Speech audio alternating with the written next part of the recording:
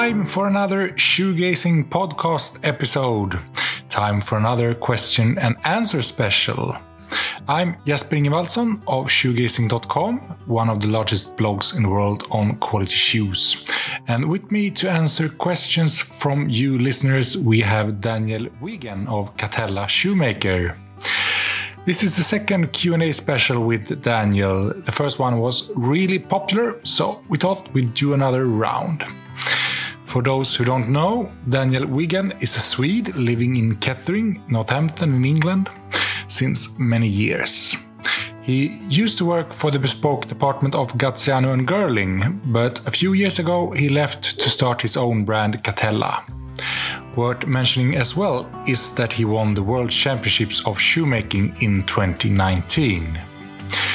We go through a bunch of topics in this episode. For example, we talk about the differences between working at a bigger firm and running his own brand, about the challenges to find good leather, about the use of modern technology in shoemaking, and much more. So enjoy your listen.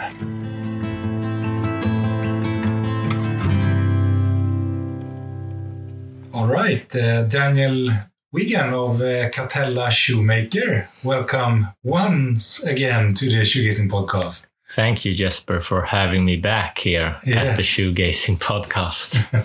Yeah, we're actually at home at my place now in Gothenburg. You're out on a trunk show tour. Yeah, it's the never-ending trunk show tour. Yeah, because you've been traveling a lot lately, right? Yeah, I tried to do my best at fitting people frequently and get them through my lengthy, extensive fitting process. And the catch up, still a lot of post-COVID catch up to do. Exactly. And a lot of new clients after COVID. So try to take care of everybody. And now I think we're finally getting to the point where we do more shoemaking than traveling and fitting. So it's very exciting. Real shoes now. Yeah, it's nice to be a shoemaker for a living and not a traveling shoe salesman for a living. So it's a bit more of a normal shoemaker life and business now. But that's the thing, when you're a completely new brand, you have to have that ramp up. Yeah, when the fitting process usually takes 1 year, and most your clients ordered 1 year ago, there is not so many. There's only one way about it. So finally, now the time has run its course, and hopefully we'll be delivering shoes that live up to people's expectations. Yeah, cool. In 2023. Cool. We're gonna do a Q&A special again. Questions and answers. And the questions comes from the listeners, mainly on Instagram and some email, and the answers will come from you. Mm-hmm. And feel free to answer if you have a better answer. Yeah, exactly. That's if my answer is boring, bring a more colorful answer. I just cut you off and edit you out, and then I sit here and do myself. We're gonna start with a question from Mary Mack. And I think this was also a few others who asked similar questions. Mm-hmm. But they want to know if you make everything yourself, and if not, what is done by others? And are those employees or freelancers? So the part that I'm most responsible for within the Catella workshop is obviously seeing and measuring all the clients, then making a last, and do a lot of the pattern cutting and the shoemaking. I also work with Samuel Norsworthy, which is an old colleague and friend of mine from a few years back that's joined the team and in January of this year, 2023. And we together do a lot of the pattern cutting. He will do clicking and closing, which in most cases also include one of his responsibilities, which is to source the leather and go to the leather merchants and pick up leather and evaluate each skin's strength and weaknesses. So it's one thing that's quite time consuming, and I consider I'm quite good at spotting a flaw, but he's done it a lot more. And because he's going to cut the leather and make the upper, it only makes sense that he looks at the skin as well, and can kind of, knowing what shoe is going to be cut out of that skin, it's easier to kind of imagine where everything's going to fit in. Because he worked for a full-time clicker. Yeah, so when we worked together at Gaziano Girling, one of his first jobs in the factory was to help out in the clicking department. So it's probably one of the jobs he's been doing the longest, even before he started training with pattern cutting and closing in the bespoke department. So he was first a clicker. Yeah. And he also did the clicking at the trickers for a few years. So he's seen, high-end bespoke shoes and ready-to-wear shoes at G&G, and more entry-level and different kind of work environments and quality levels with trickers and so on. And I'm very close to him and his family, so it's really nice to work with him again. And he's a very OCD, picky perfectionist kind of guy. Works well together with you. It works really well, and he doesn't have to really think so much about each client, but rather just to do each job to a certain standard. It's my job to, quality control or request things to be one way or another, and his job to kind of execute to a high standard whatever is required, which he does very well. But there's no other like freelancers or anything? No, so I don't use any freelancers now for anything. Every last making, clicking, closing, making, patina, everything is done between the two of us in the workshop. So nothing leaves and come back. The only time the shoe leaves is when it's finished to go to the client. And for the shoe trees? And for the shoe trees. Yeah. So the shoe tree maker will borrow the shoe and the last to make a tree that fits. So that's done. And you use Hervé Brunel? I use Hervé Brunel for that. He's a good tree maker. Yeah. All right. From Michal Kuzman and also a few others. What's the pros and cons between working at Gaziano Girling and running your own brand? Well, with my own brand, everything is good. And when it wasn't my own brand, everything was bad. No, I'm obviously just kidding. I think when you are starting out in the trade, like I did, I think it's almost essential that you work for a different brand. And like when I started at G&G, that was like a dream place for me.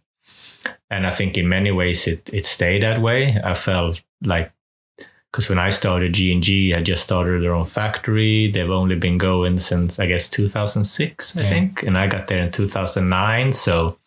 And that first year there wasn't first year factory. Yeah, exactly. There was, then with Tony and Dean working from home and doing pretty much only bespoke, with them having a ready-to-wear range, made another factory. So I was there just a few months. I got there just a few months after they started the factory. So I really felt like, in some ways, like it was mine, or I felt like a very personal connection to that company.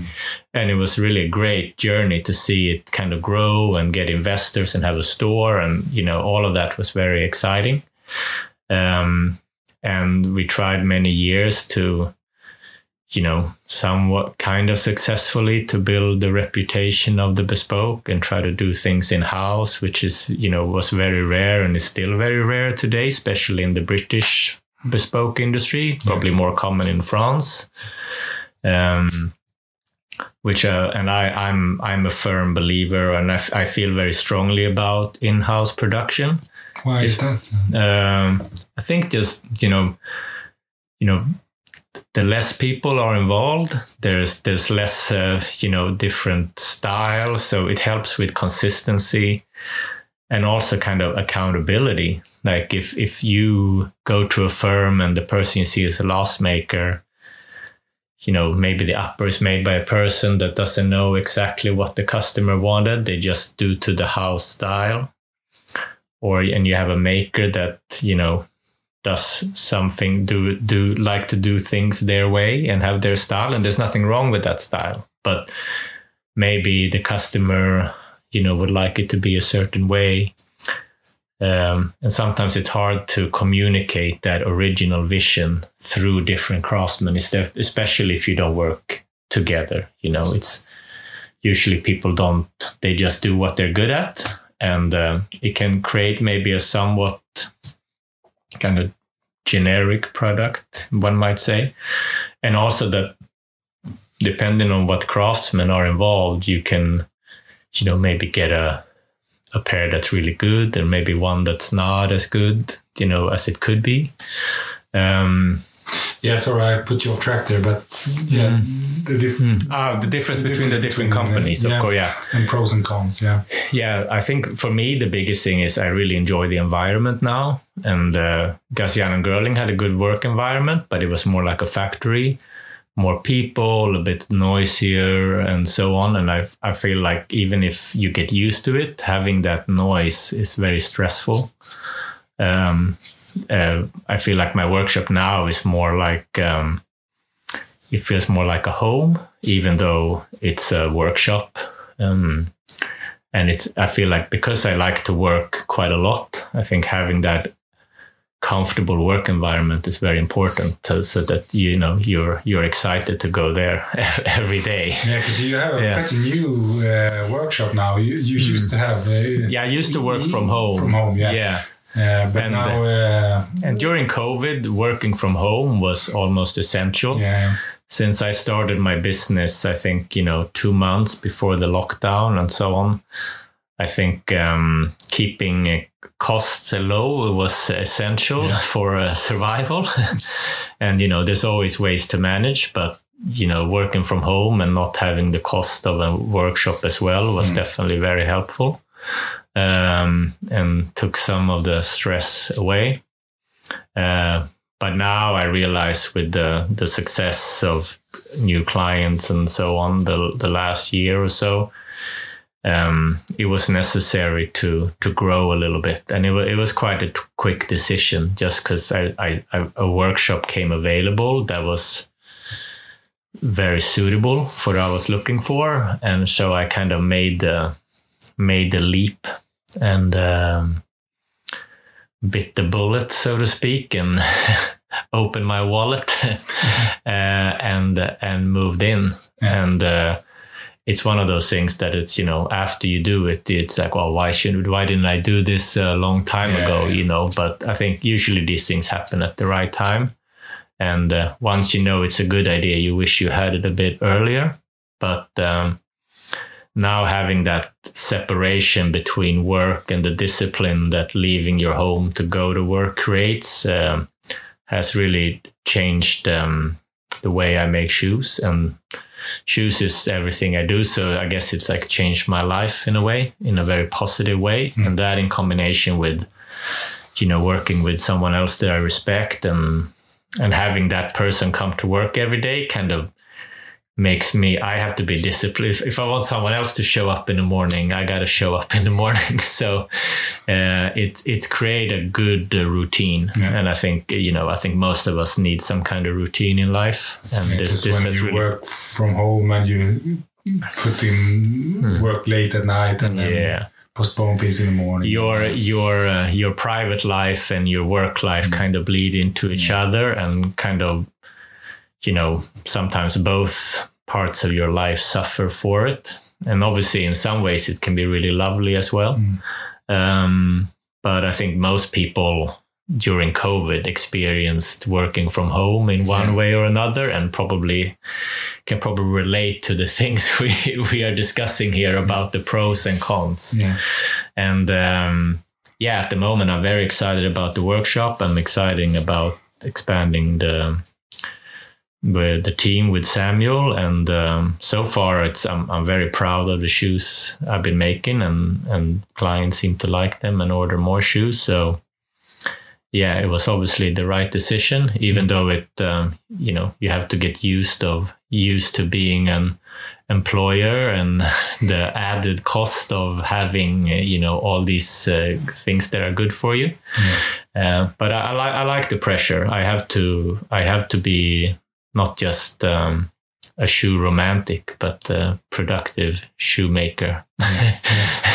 And I love finishing shoes, even though I feel a lot of pressure to do really well. But no, it's good. I love the shoes now. And I think the difference now between working for Gaziano and Girling, I think it was not so much a difference between the two companies, but also sometimes you need a change in your career to keep you excited. You need it not to be better, but just to be different. Yeah. And after working at Gaziano Girling for 11 years, I felt like I kind of served my time there.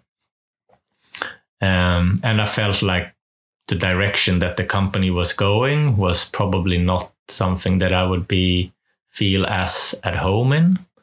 So I think for G&G to be the company they want to be, and for me to be the shoemaker I want to be in the future, I think, it's better that you go separate ways, like people, sometimes you grow apart. And it's easier to stay friends if you follow your each dream of your own. Yeah. All right. A question from Carl. Mm-hmm. There's a lot of talk in the industry about the increasing challenges to find good leather. So how do you experience this, and how do you think it will be in the future? Yes, it is definitely a challenge.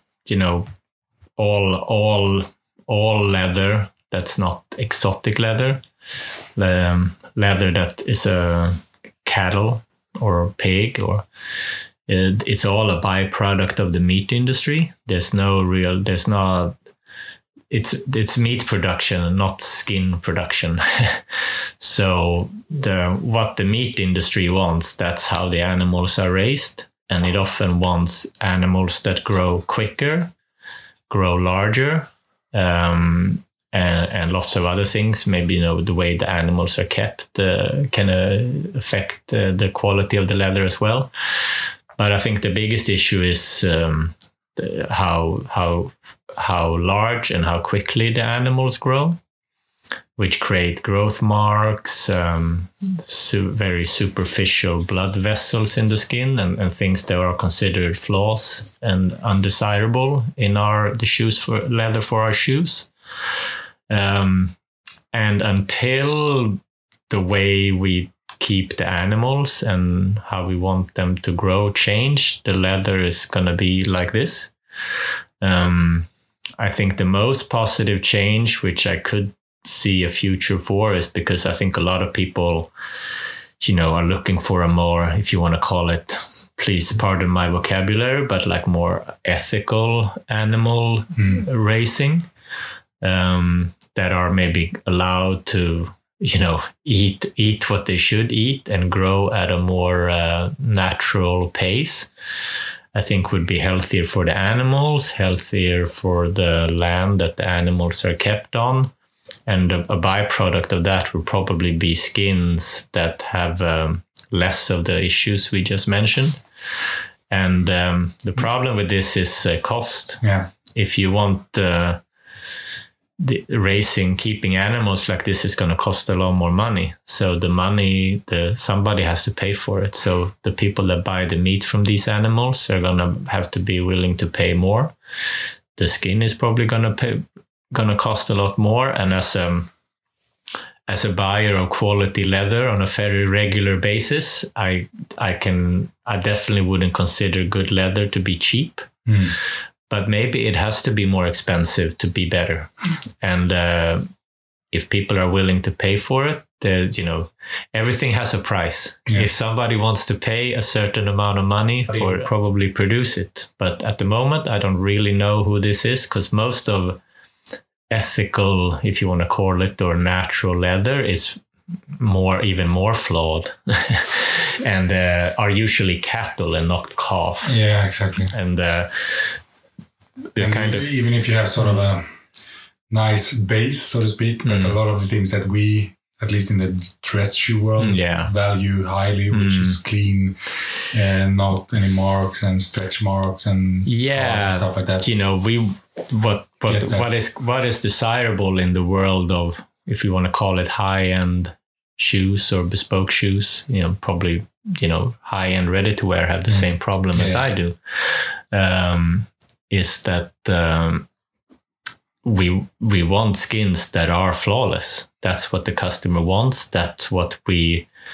present to the customer as what we provide for them.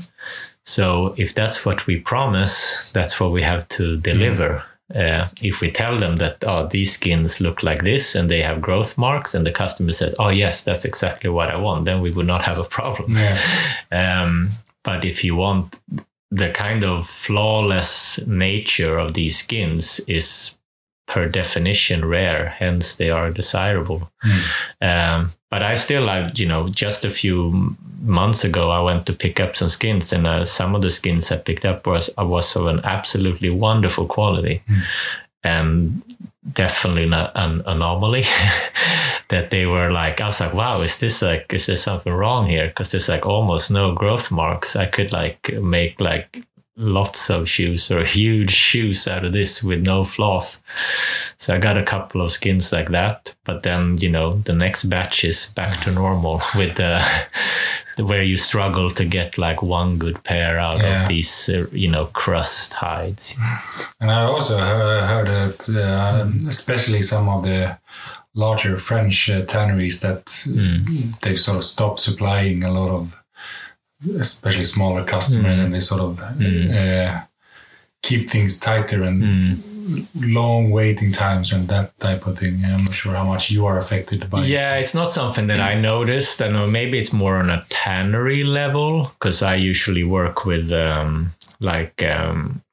merchants in the Northampton, like Euro Leathers or AA Crack or something like that. So maybe this is something more that they have to deal with as a buyer directly from the tannery.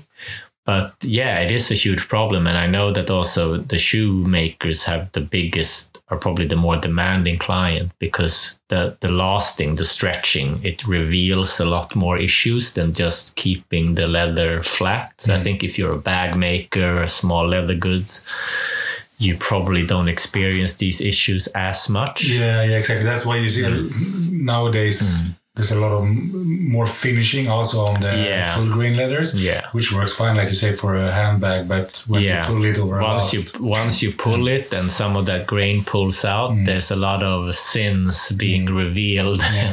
And I can understand the tannery, because like they don't want to provide an inadequate product, but they are limited by the raw material available to them. So, you know, if they could get perfect skins, they would buy them. I'm sure, and just, you know, slap whatever price they need to on them to make a profit. But it's just the fact that skin comes as a byproduct. It's not, if the animals were raised for skin quality, I'm sure the skins would look very different, but also cost a lot more. And you know, maybe in the future, you know, there's obviously like lab grown leather and stuff like that. Think about those. I'm sure in theory it works, but I would imagine like commercially it would be very expensive at this point. But obviously anything in any technology or method in its infancy is going to be very expensive. If you can scale it, sure. So maybe that is the future. Like nobody would be happy if I could have all the characteristics of the finest leather grown into whatever shape I want in the laboratory, you know, and probably maybe design some of the characteristics almost like, you know, manipulate it to be even, you know, a better leather. Amazing. I'm not so personally, I only care about really that it's good. if I can, nobody would call the meat industry, an industry without issues. Yeah. And if you can avoid some of the problems with keeping animals and still provide this amazing material, which leather is, because it is truly amazing, like how it functions is incredible.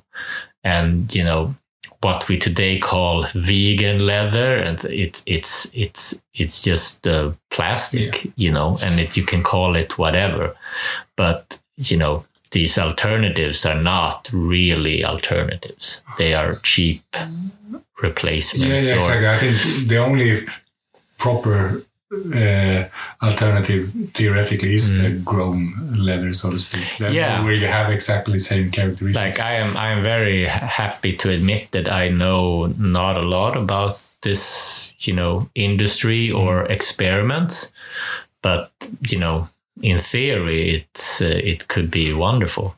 Like you could I don't even have to last it. You can just grow it the size shape of a shoe. Maybe this would be a very good thing.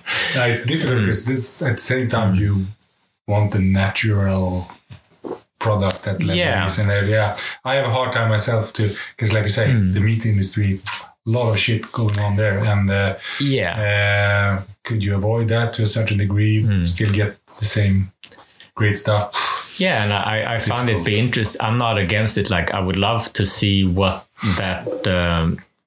they would look like. I don't want to dismiss it without knowing anything. I only know that in theory it can be done.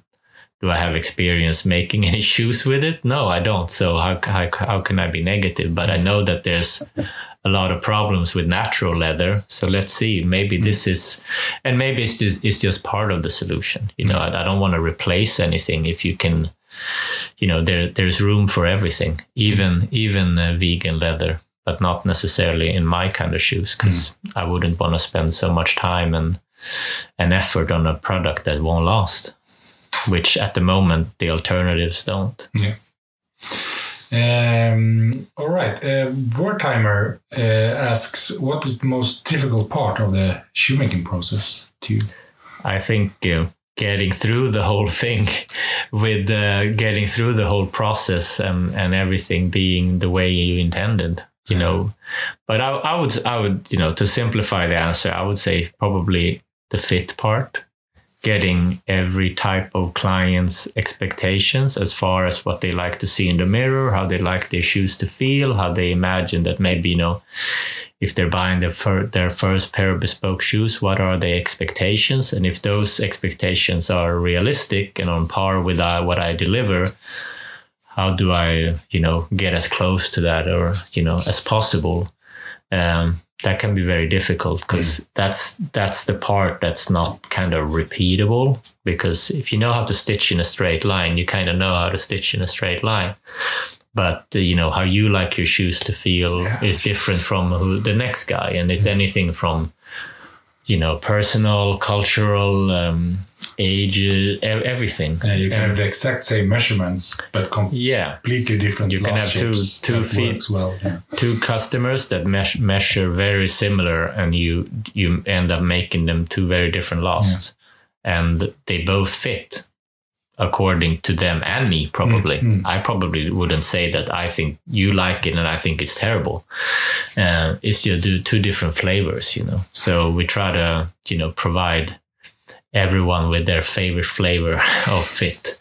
And I think that's very hard to, I feel like you only really get there by experience, and the experience part does take a long time because, you're not making new clients last every day. You're making only so many a year. And every time I talk to last makers that I consider experienced and do a good job, I feel like most of them would say that, 10 years is kind of the sweet spot where things really start to fall into place, and you have encountered enough different types of feet to know how to treat all of them quite well.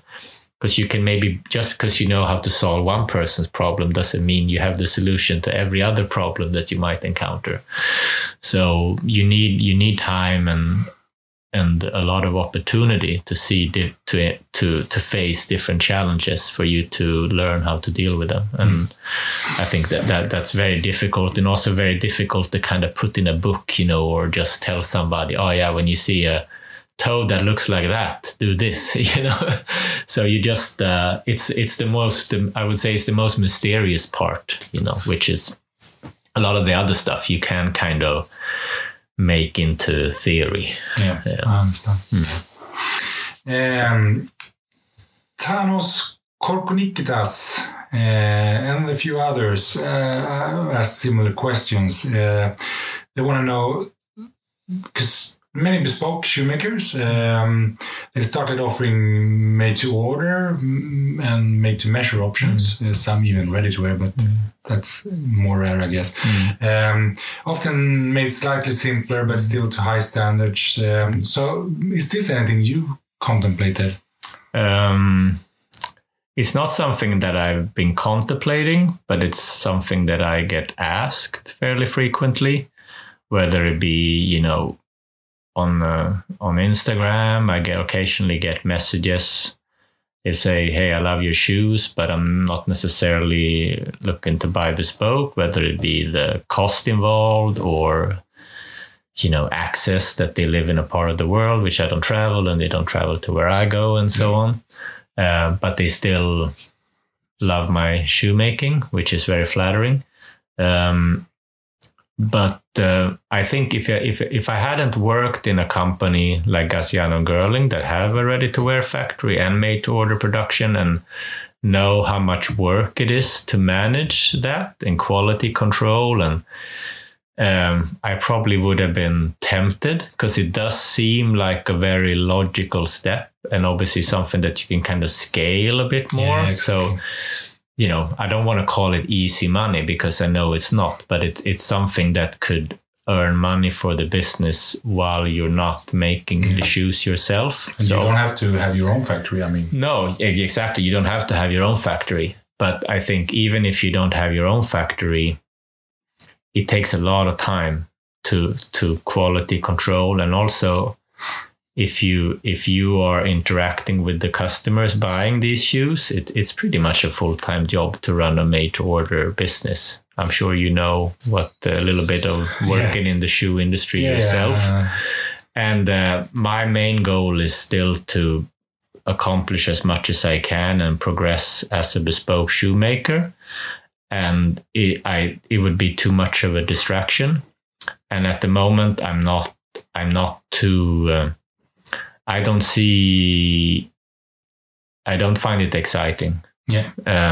It doesn't appeal to me to make shoes that aren't as good as my bespoke shoes, because they're not. They are not bespoke fitted. They are obviously depending on who makes them and what factory, but usually they have to be made quicker to hit the price point that you want to offer people. And I try to make the best shoes I can. Hopefully, I would love to be considered to make one of the better shoes in the world, if that's possible one day. I think that trying to expand other parts of the business would take away from that. I know the hours I work now, and I would find it very challenging to squeeze more hours out of a day. Yeah. So if I guess you can have someone else would manage it for me, but I don't want to build a brand, even whether I want to or not. But this is not the goal, to build a brand that expands a range of products. And I don't want to have less people, less problems. Yeah. Okay. I have enough problem with myself. No need more to manage. Exactly. I tried to quality control myself. That's enough. Bobby Nanglas asks, have you thought about adding modern technology such as 3D printing or scanning, for example? Yeah, I think it's a bit of I might be a bit of an oddball in this industry, but I do find these things quite interesting. Mm-hmm. I definitely don't. I think what I see from the little experience I have with owners or entrepreneurs within, should we call it digital shoemaking, or online shoemaking, or whatever you want to call it. I think at the moment people try to buy whether it be a combination of software or hardware and software, and fix every problem and make the fantastic shoes in a really affordable way. And I would argue, I know for a fact that at the moment it's not able to achieve this, because I have yet to see this result. And I also know some of the people running these businesses, and I know that they are not able, they would not say that they are able to achieve this. I've tried quite a few of these companies myself, and the result isn't there yet. No, because I think, like any technology, you got to crawl before you can walk. And at the moment, they try to skip the crawling stage. So whether it's a little bit too optimistic for me, and maybe that comes from wishful thinking, or they are just maybe naive.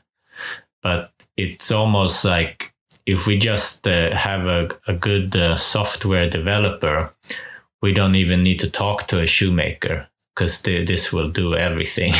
Basically, scan, foot, press, print last, and you make the best shoes in the world.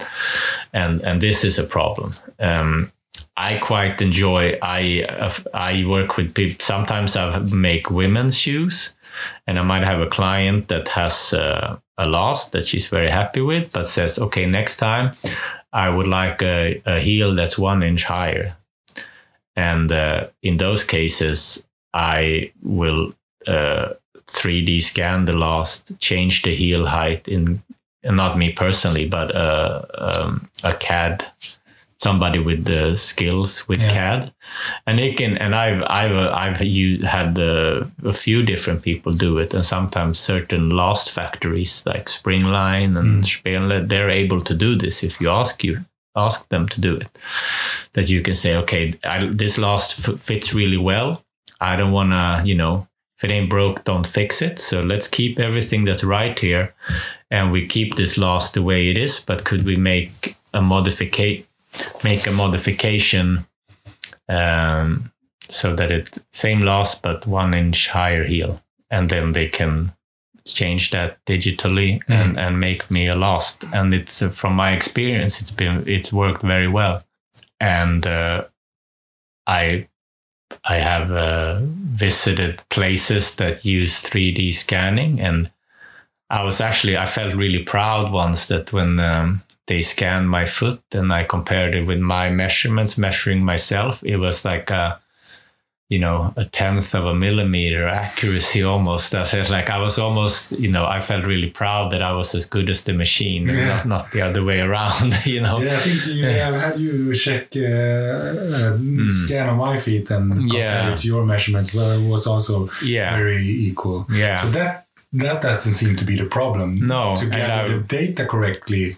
Yeah, I think the problem is if you go straight from scan into the computer, seems to be quite problematic. When I think if there was a last maker adjusting the last, if you have a good last maker that knows how to use CAD and use how to apply the measurements taken from the scan, I think it would be as good as anybody that knows how to use any tool. Like, it's just a tool. It doesn't do the job for you. You still have to do the job. And you also have to ideally have the last maker see and feel your feet and talk to you. Yeah, exactly. I feel like you still want to see the client.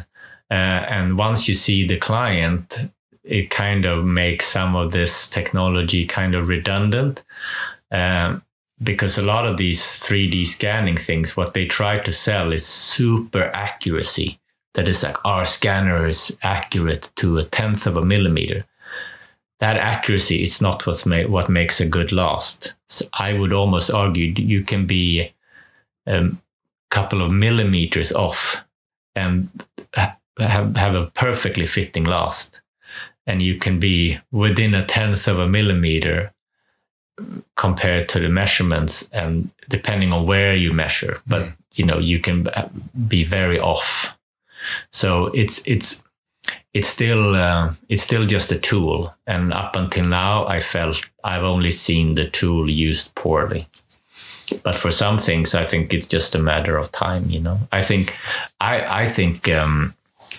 if you would have like an AI kind of system that would learn how a last maker makes a last for a certain time of foot, I'm sure it could start to see patterns that he would do exactly this and this. And it's like, if he measures here and here and every time does this and it seems to fit well, I'm sure obviously it can learn and apply this. But up until that point, you're still going to need a shoemaker involved for a while for it to, it's got to learn from somewhere, exactly.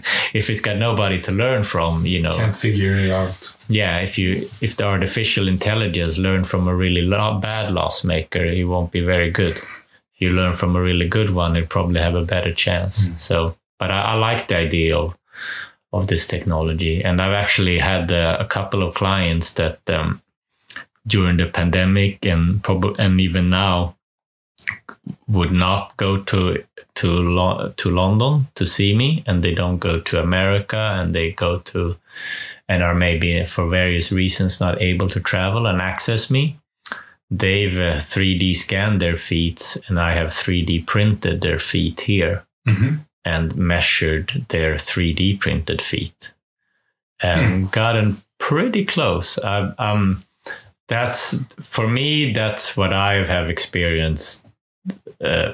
It's not a service that I would offer because it's very problematic. Everybody, don't send me your 3D scan the feet files, because I'm not taking orders for that. But I've played around with it with people that I know, and just to see, because I don't want to be left behind. I want to know everything about what's happening in this little shoe world. And I think the people that are most negative are people that have zero experience of this, and I don't want to be one of those people. But for now, I'm definitely prefer to make a last by measuring your feet and using a rasp. And the day when that's not the best way for me to make shoes, I'll have to reconsider. But at the moment, that doesn't seem to be anytime soon. And like the measure tape and the rasp in my hands is my tool of choice. Maybe the shoemaker in the future, their tool of choice will be different. And, if they make better shoes than I do this way, they should do it that way. It's more important that shoes are good and clients are happy than whether you use, a computer or your hands. I think the most important is that the result is good, because that's what's going to make people excited about high-end footwear. If you make a bad last with a rasp and your competitor makes a good last with a computer, I know which one I would want any day of the week. But for a long time, I think it'd be really interesting to see a combination like that. And I think if you look at mechanical watchmaking, a lot of interesting products in the world use a combination. I think the biggest people are very intimidated because some of this technology is very expensive. And if you're a bespoke maker, you use it very little. And it might be, almost completely redundant before you have even a chance of making any of this money back. So I think there's a lot of economical issues. And at the moment, if you want to buy a good 3D scanner, good software, and a a last making lathe that can turn last from a CAD file, you're looking at a lot of money. It's not your two rasps and a vice. Not the two people company that buy these. No, it's a different kind of industry. And I understand the romance about, traditional methods. And I don't want them to be thrown away, because if you throw the traditional last making away today and replace it with a computer, you're going to have a lot of problems. So, there's room for both. And I think in the future, it'd be great to see them coexist. I talk with people that are in similar industries that are kind of considered craft industries, where using technology is quite controversial. But usually if the technology is used correctly and keeps what's great about craft while elevating it to something that have higher customer satisfaction, it soon gets accepted. If people are happier, customer satisfaction is key. So. This is a bit of a complicated question, but I think you will understand more than me. But this is from Leo, and he has a question on good range, the term good range. He heard you talk about it at an independent shoemakers conference a while ago. So first, what is good range? Well, it's funny that this question comes up, because I think when I had this lecture, most of the people listening, they haven't really heard this term either. Yeah. But it's something that really caught my eye when I was reading some old shoemaking books, that they use this terminology, range and good range and poor range, fairly frequently in lots of various situations. But basically what it refers to is like different parts or shapes of the shoe flowing together in a harmonious way, that they kind of look like they are intentional, harmonious, clean looking. So, if you have a welt, does it look like a roller coaster, or is it flat, and does the seat of the heel blend with the waist?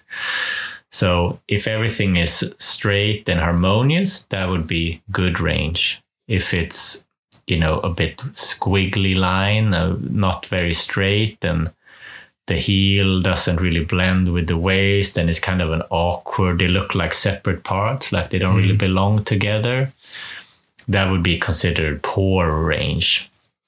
And even, maybe bad skiving could give poor range, that you get a bump, rather than a smooth. So it's still, to me, fairly a mysterious term, but I feel like what they were referring to is something that I think is very important.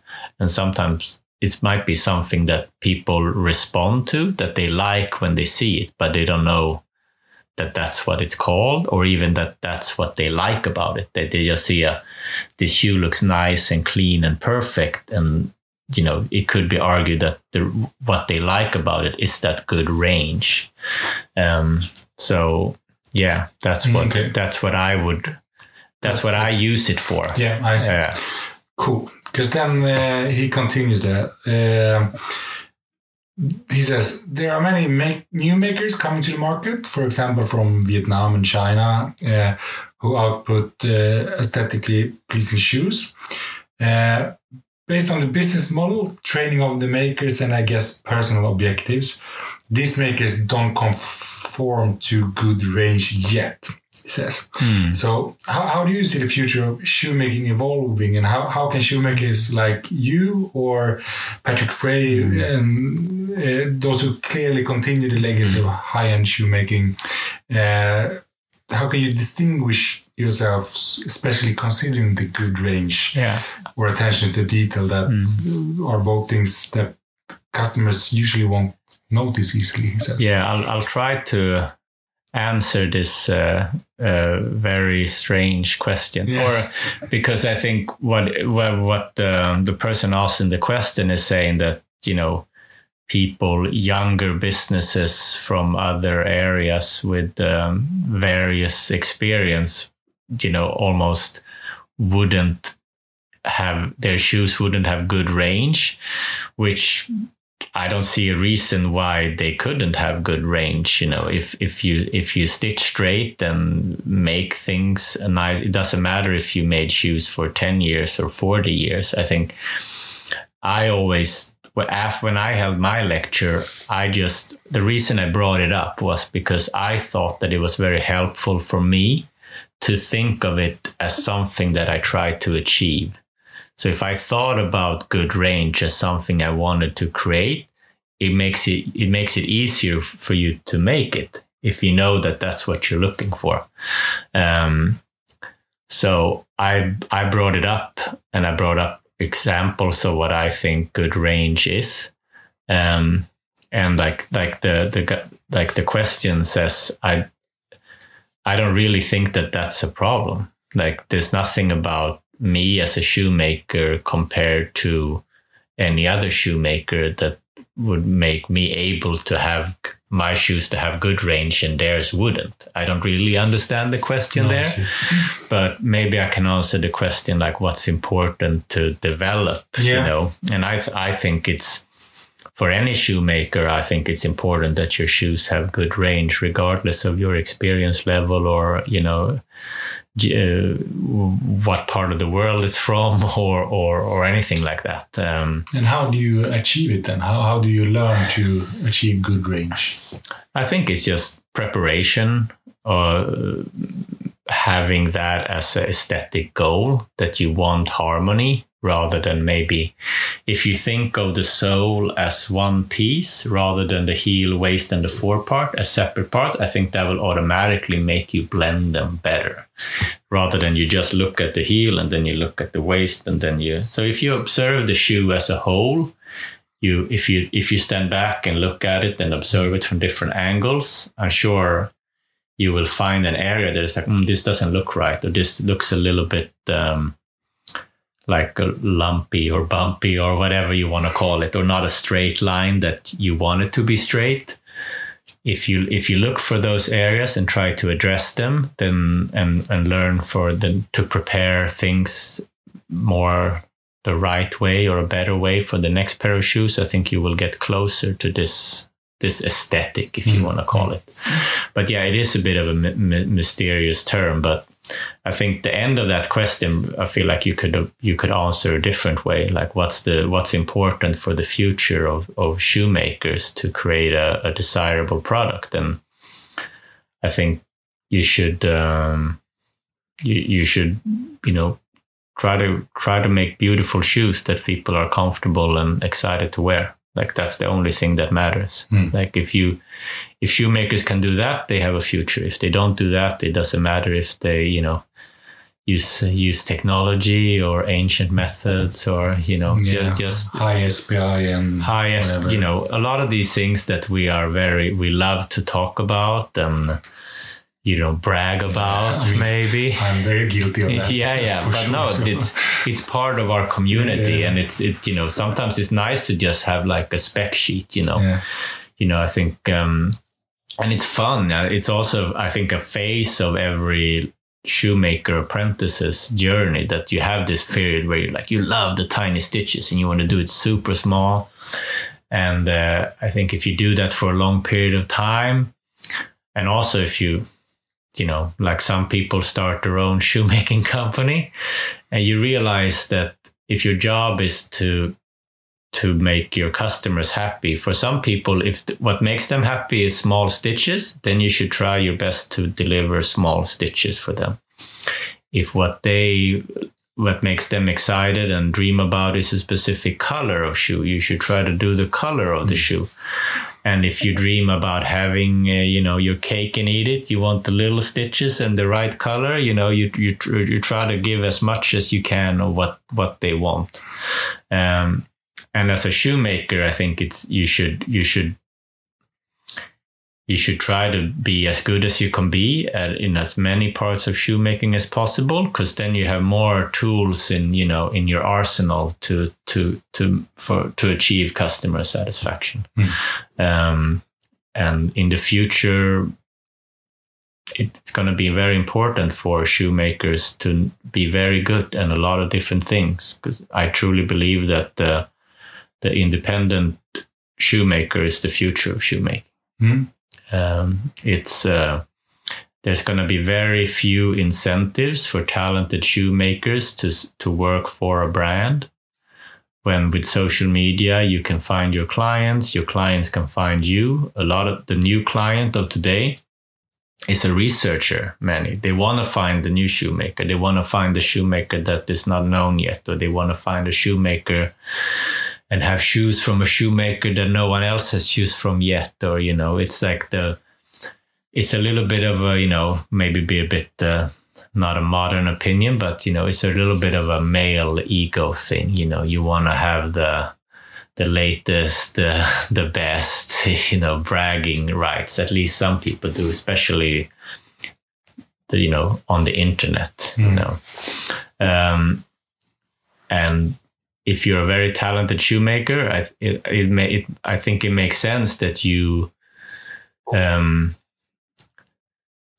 can earn probably more money, even if you have to work harder as an independent, because you don't really have a middleman. It's only you getting paid, not a whole brand. But it's also a little bit of a shame if the outworker way of being a shoemaker disappears, because just because you love shoemaking doesn't mean you love having a shoe company. Yeah. Okay.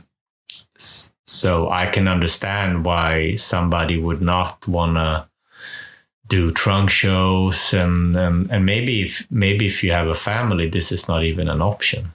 And you might want to be a shoemaker even if you live in an area of the world where there's not a market for bespoke shoes and so on. So, but I truly believe that the best shoes in the future will be made by very small companies, and it's going to be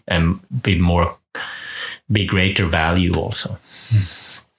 That's what I believe. But nice. I might be biased. Maybe if I owned a company with lots of outworkers and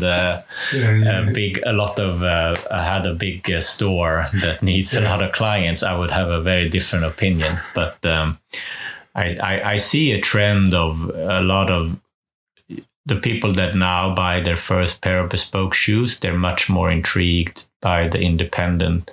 And I think part of that is like people like you and bloggers that they write about these shoemakers. So it's like maybe you, Kirby Allison, that give shoemakers a voice and give potential clients an opportunity to almost see a little bit of the personality of the person that they might make a commission with. And a lot of people want that quite intimate relationship with their craftsmen. And there was an article by Derek Guy recently on dye workwear, which I think kind of touched on this subject, and it's also my experience. And maybe all the clients that go to big houses and are very satisfied with the product, I don't meet so many of those people.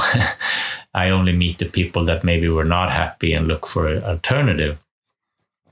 But it does seem to be a lot of people, what the big brand offers might be a good service, but it might not be what everybody wants. They probably want more of that personal, intimate relationship with their craftsmen. And that's available now. And many years ago, it was simply not available, because where would a shoemaker in Kettering like me find a client in Texas? I just go there and nobody knows I'm there. Stand on the square and wave my shoemaking flag. It would be very complicated.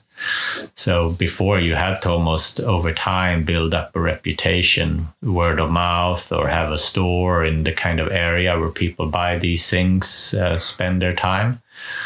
yeah, our business is going through a change, like how they're made, who buys what from where, and I think it will end up in a very good place. The shoes that shoemakers make today in different parts of the world are of very high quality, and they come and have I think a lot of shoemakers have a good attitude towards their client. That they want to make them, they take great pride and they take responsibility for their shoes. And if you take responsibility and you have high work very hard, you will be a good shoemaker. Simple as that. And that's what I would want from my shoemaker if I was a customer. So I think the future is good. So if people just keep doing what they're doing, the future of shoemaking is bright.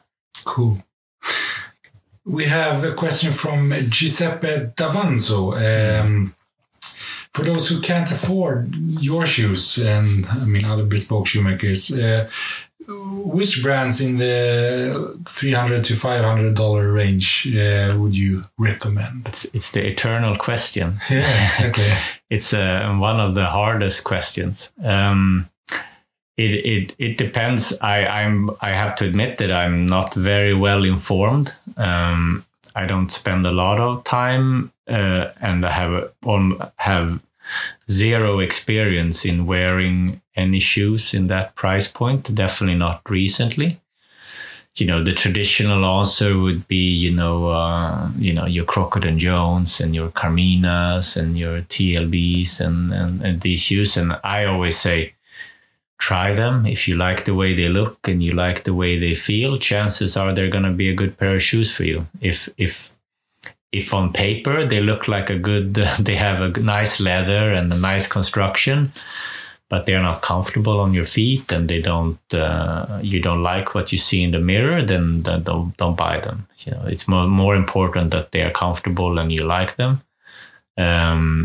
If one person recommends the shoes, try their recommendation, see what they're like. And, if everybody writes at a shoe that they bought that they just fall apart, and I don't know what happens to these shoes, but if people have bad experience, then maybe look elsewhere. But I think, there's a lot of people on the internet that have much more experience in buying and wearing these shoes than I do. So I'll give it a pass. You have no secret answer. No, I think because I know that if I was buying the shoes for myself or recommending a friend, that's what I would say. Do you like the way they look and the feel? That's more important. That's the fun part. If they're not comfortable or you don't like the way they look, doesn't care if it's gemmed or Goodyear welted or like gemmed or hands welted or whatever. You want to be comfortable and look good in your nice leather shoes. That's what it's all about. All right, Daniel Wegan of Catella Shoemaker, thank you very much for answering all these questions. Thank you, Jesper, and thank you to all the people that asked great questions. Yeah, exactly. And thanks to all who sent in and which we couldn't squeeze in. Yeah. All right. Cheers. Bye.